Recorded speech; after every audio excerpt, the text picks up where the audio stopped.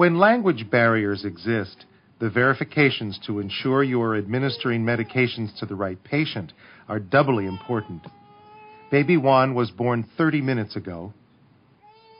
A standing order exists that all babies are to receive IM vitamin K and erythromycin eye ointment within 1 hour of birth. The nurse enters the room and administers both medications. Nurse, and I need to give him a shot in his thigh, and then I'm going to put some medicina in his eyes right there. Okay. Juan's parents do not speak English, so the nurse pantomimes what she needs to do. Note that the parents look puzzled, but are unable to communicate.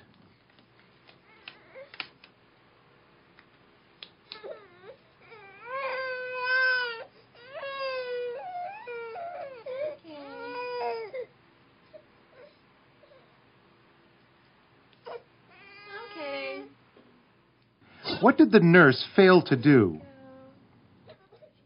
When the nurse returns to the med cart to record the medication, another nurse is there doing the same. Isn't little Juan in 123 the cutest thing? Did you see they had a pair? Juan in room 123? I thought it was Luis in room 123. I just gave him his newborn meds.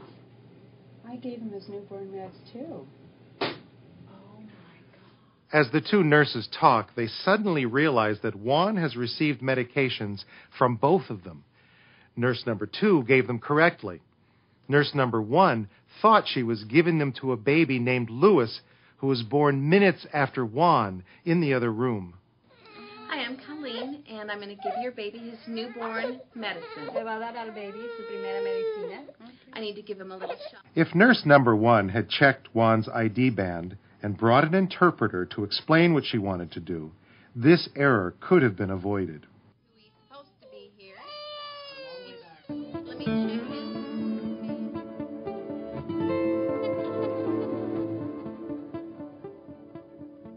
Distraction is a common reason for medication errors.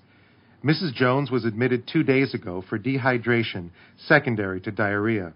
She has a history of Alzheimer's disease. Her medication orders read Aricept 5 milligram by mouth daily, D5 1/2 normal saline at 125 milliliters per hour. As the nurse is en route with the oral medication to Mrs. Jones's room, the physical therapist stops him to ask for help getting Mrs. Smith out of bed.